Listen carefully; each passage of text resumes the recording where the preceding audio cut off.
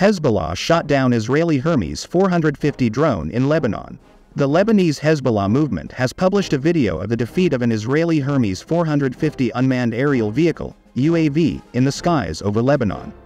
The Iranian-made Rocket 358 missile is expected to be used as a weapon to destroy the drone.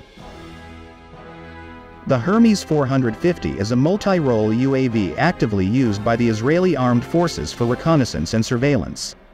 The incident is the latest example of the growing tension between Israel and Hezbollah that remains in the region. The downed drone was allegedly hit by a Rocket 358 missile, indicating the presence of advanced Iranian-made weapons in Hezbollah's arsenal. This type of missile is known for its accuracy and ability to hit aerial targets at significant distances. The publication of the video of the downing of the UAV indicates Hezbollah's desire to demonstrate its military capabilities and independence in the confrontation with the Israeli military forces.